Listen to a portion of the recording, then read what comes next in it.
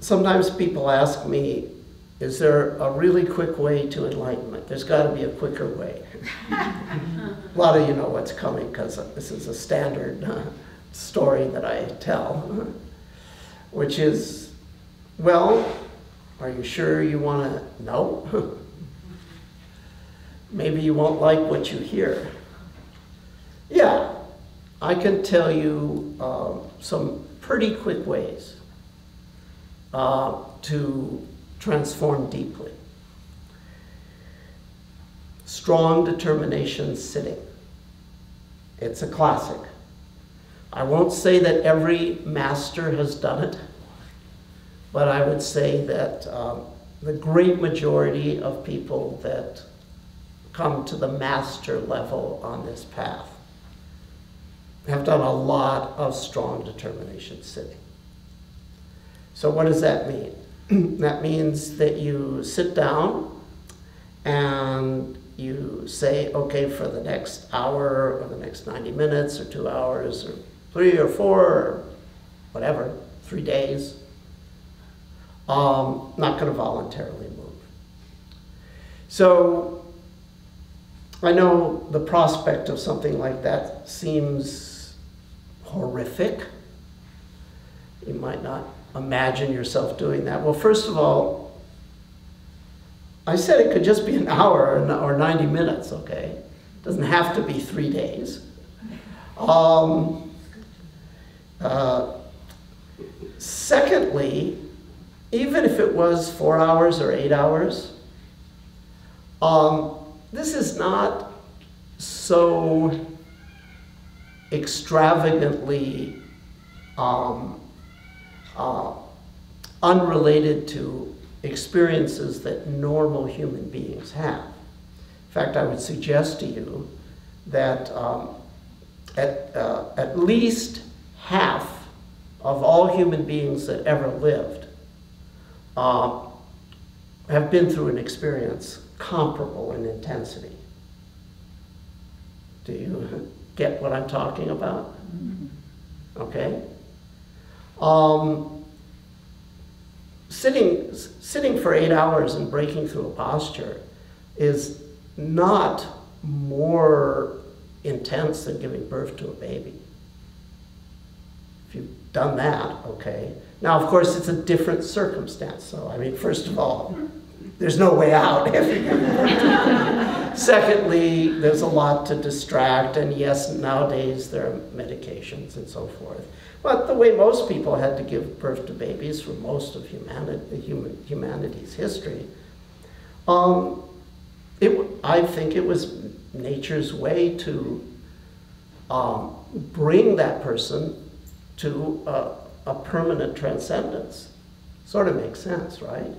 You're doing the activity of the source, expanding and contracting. It's interesting, I talked about the Sundance yesterday, Native people. So the story that's told among the Lakota Sioux is that originally Sundancing was for men only. Nowadays it's women, even children, actually. The men wanted to know what it was like to give birth. So if you look at the symbolism of the Sundance, the men wear skirts like women, and you're attached by a tether pierced, which is symbolic of the umbilical cord, and then you have to break loose, and that's like, you know, being born, etc., like a new birth. Actually, in the old days, after their 4th year of Sundancing, they considered that they had died and were a completely new person. And they actually gave away all their possessions, like everything. All their teepees and ponies and everything, and they just like started from scratch as a new person. Okay, so even though it sort of sounds like really far out there, it's actually no more than what at least half of humans do, okay? And the good news is, strong determination sitting, you can gradually work up to. You train yourself slowly to be able to do this kind of thing. So there's one absolute rule. Do not physically damage the body. So how are you going to know if you're physically damaging the body? Well, remember, you gradually train yourself to do this, right? It's a slow training. So you sit for an hour, you got some pain, you get up, it goes away, you're okay. You haven't damaged the body. Then, you know, you add 5 minutes, 5 minutes, 5 minutes. And as long as you're getting up and, you know, after a few minutes you're okay, then you're okay. I can assure you that with rare exceptions, most people can sit down for 4 hours and not move and get up, and they haven't like damaged any joints or anything like that. But you gradually sort of learn how to do this. Oh, by the way, your legs falling asleep isn't going to damage anything. And it's not, you're not cutting off circulation so much, it's more pressure on nerves that causes that paresthesia thing. And that, as you've noticed, disappears as soon as you get up. There might occasionally be exceptions where people have neurological or circulatory issues. So if you wonder about that, check it with a doctor. But usually it's not that big a deal. The main danger in your legs falling asleep is not massive necrosis that you might be fantasizing as the tissues are dying, you know. The main danger is if you try to get up too quickly, your legs will not hold you and you'll fall. I've seen some really far out, you know, people that didn't know that, like in Zen, and like the clackers go, you know, and it's like, okay, everybody jumps up and they just like do a somersault across the Zendo, you know. So, yeah, you have to get up slowly. So, what's involved in a strong determination sitting? Well, you're going to have 4 things arise. You're going to have physical sensations, and those are going to get more and more and more intense, for sure.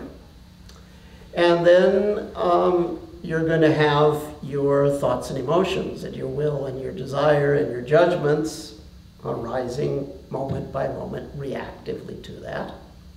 So that's a pretty big object. That's the whole mind-body self. That's why, if you can have a complete experience of that, it's a powerful transcendence, and that's why, as I say, not everyone that becomes a master, but in Asian style training, awful lot of people that become masters, they do this.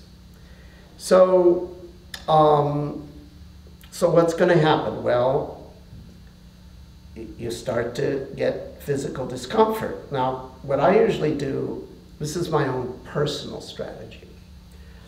You'll find whatever strategy works for you if you decide to do things like this.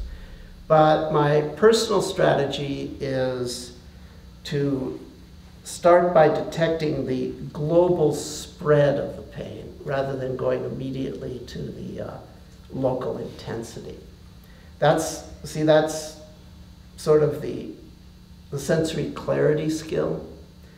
After you get really intimate with the body, you realize that the body is like a pond, and not always, but quite often, when there's a local physical or emotional splash, there's a global ripple. And one of the options within the noting apparatus is what I call zooming. You can zoom in, you can zoom out, you can zoom both ways. So zooming both ways means that you thrust your attention into the local splash, but so that's contracted, but at the same time you spread your attention over the whole body. So you sort of zoom in and out at the same time. Now what that does is that greases the rails, so to speak, for sensations to dissipate in the volume of the body. It's analogous to Boyle's law in physical chemistry. Pressure is inversely proportional to volume. If pressure is analogous to suffering. So here's how that works. So when you zoom into a local intensity, of course that becomes very salient. It intensifies even more. But at the same time you're zooming out. Now one of two things will happen. Either there will be conscious sensations that are spreading from that local intensity, and with the zooming out, you'll be able to detect that and open up to it and facilitate that. The other possibility is that actually there aren't conscious spreading sensations. And that's fine. It's not always the case that there are conscious spreading sensations. But it is almost always the case, with rare exception, that there are subconscious spreading sensations going on.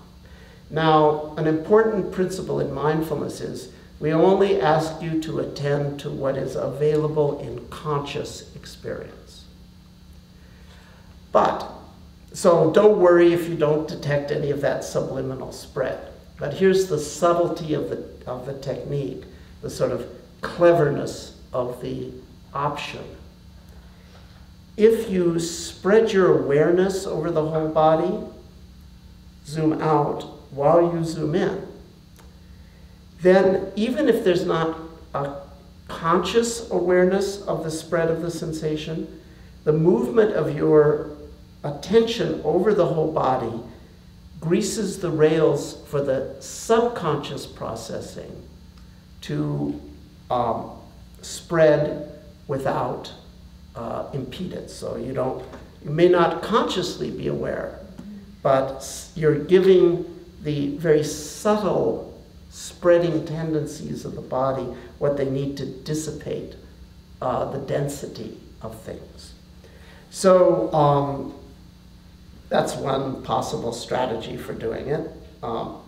So anyway, I tend to sort of try to get the local splash and the global ripple. And then at some point, I start to freak out. So where does the freak out come? Well, the freak out is in the subjective system. I start to go, oh my God, no, okay. And I start to get like disconcerting images of being stabbed and burned and,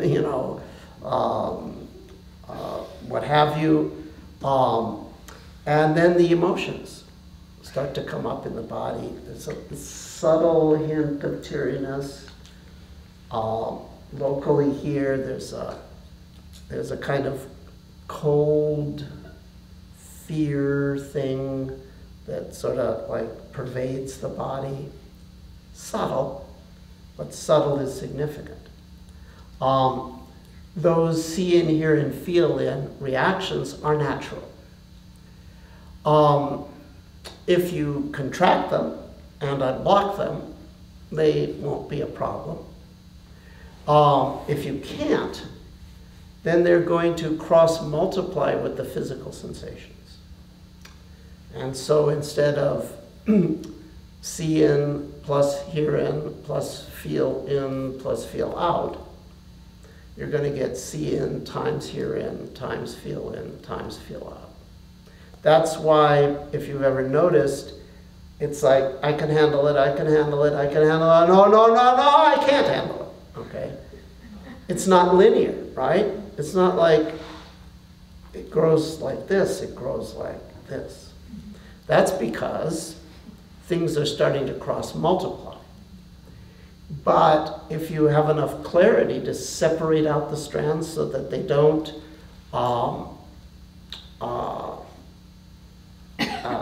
they don't tangle and reinforce each other. then actually it just grows linearly. And yes, it gets more and more and more, but you don't get this sort of like snowballing overwhelm thing. It just grows, grows, grows, grows, grows, grows, grows, grows, grows, and then something happens. And then grows, grows, grows, grows, grows, grows, grows, and then it just flows, flows, flows, flows. And then, yeah, you go through another cycle and it like gets a little more, and then just flows, flows, flows, flows. The whole mind-body process. It's scary because the ordinary ordering principle is completely unavailable. The ordinary ordering principle for the body is get comfortable. The ordinary ordering principle for the mind is get answers. And you can't do either. Those are just not available. The mind can't process. It's, in fact, your eyes are sort of rolling in your head, and you're right on the verge of passing out. But you've got a smile on your face because you're moment by moment tasting purification. And so you're getting an immediate reward. Once again, this may sound radical, but half the people in this room have done this. Right? Remember back if you had kids. So it's just a matter of doing it in a really systematic way. So that's a really big object, the whole mind-body self. But if we appreciate it to the extreme, just as it is, then at some point it becomes flowing space. Gradually, gradually, gradually, you work your way up to this. It's a homework assignment. You've got the rest of your life to turn in. And you don't have to do it if you don't want to. You can just follow the path of bliss, the jhanas, the absorptions, what have you. That works too.